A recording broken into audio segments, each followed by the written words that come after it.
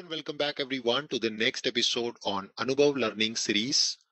In this episode, we are going to talk about how can you preview your HTML pages in SAP Business Application Studio. With the new changes in Business Application Studio, the preview option has been disappeared. So we will utilize the UI5 tooling to preview our HTML pages, which we are also using in VS Code to actually see the output on the browser. Having said that, let me switch over back to my Business Application Studio. And you can see when you start the BAS, the experience have been changed a bit. So typically now you have a computer directory over here in the BAS. This computer directory starts with user, projects, and inside the projects you will have your sample project and sample files. So in order to now support the preview of your plain HTML file, you need to go ahead and follow the UI5 practice for printing our HTML content.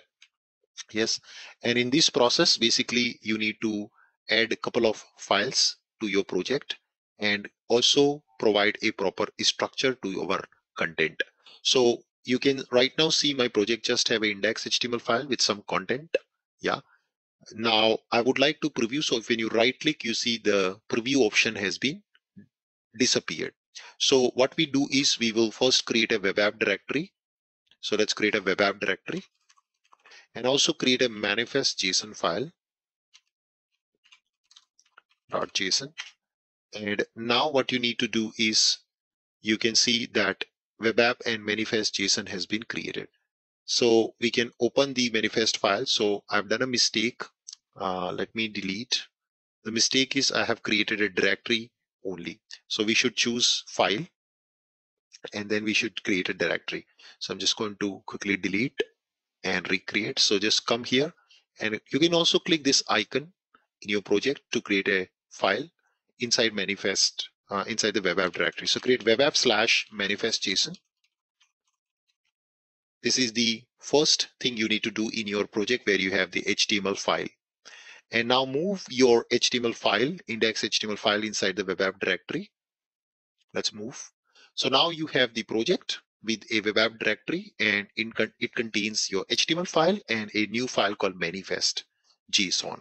So put curly braces and type SAP app with a ID. You can give ID as anything you want. So I will give ID as Anubhav. And now you need to put the type. So type is going to be an application. So I will also put this source code in the description of our video. You can copy from the descriptions, create a manifest file in the web app directory and move your HTML file also in the web app directory. That's a step number 1. Now what you need to do is you need to go to this sample project directory path in the terminal. To do that, we can switch over back and say terminal, open a new terminal. Check which directory right now the terminal opens. So it's opening user directory. So now you should go to cd space projects directory. Now we are in the projects directory and then we need to go inside our sample project which I've created for you. So basically we are changing the directory and we're going to the directory where our project is lying. And here you run a npm init command. Yes. So just press enter. It will create a package.json file. Yes. I'm not explaining in detail what it is doing. Yes. But I just created the content. So when you get a pop-up, just cancel that pop-up and now do a UI5 init command. Yes. So these are the 2 things you need to do and we are ready. So we just did 3 things. We created a web app directory. Inside web app, we created a manifest.json file. We added this content with some name of our project.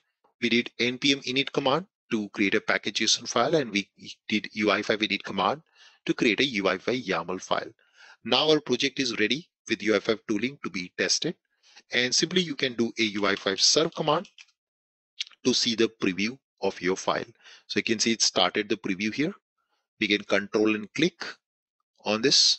It will launch the preview in the browser and now you can open the index.html and yes, there you go. You can see a beautiful Ganesha with anubhavtrainings.com. So that is how we can preview our HTML content using UI5 tooling For more detail on UI5 tooling and learning about how to develop your application on Business Application Studio, join our detailed training on SAP UI5 and Fiori.